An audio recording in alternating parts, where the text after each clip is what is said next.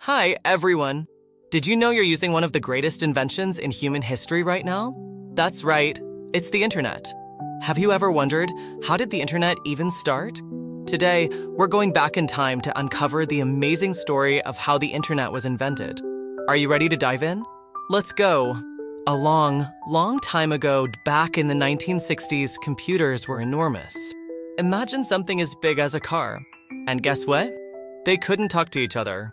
Each computer was like a lonely island. But then, some brilliant scientists had a big idea.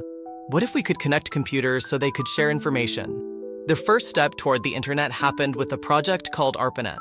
This was created by the US government. They wanted to make sure computers could send information back and forth even if something went wrong, like a power outage. Think of it like building a super smart post office for computers. In 1969, ARPANET sent its first message. But here's something funny.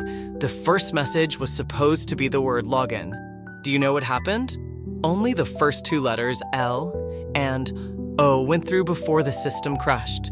So, technically, the first internet message was just LO. Kind of like saying hello. Over time, more people joined the project.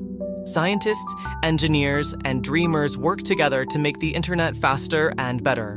By the 1980s, they created something called TCP/IP. Don't worry about the fancy name.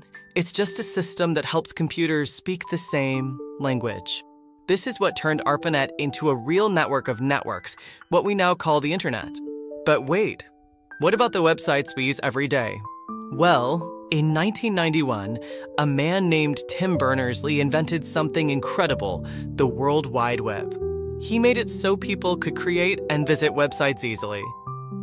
Suddenly, the internet wasn't just for scientists, it was for everyone. Today, the internet connects billions of people all over the world. We use it to learn, play, share pictures, and even talk to friends on the other side of the planet. Can you imagine life without it? And here's a fun question for you. If you could invent something as cool as the internet, what would it be?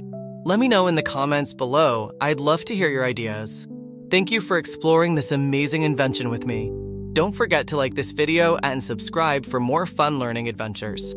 See you next time.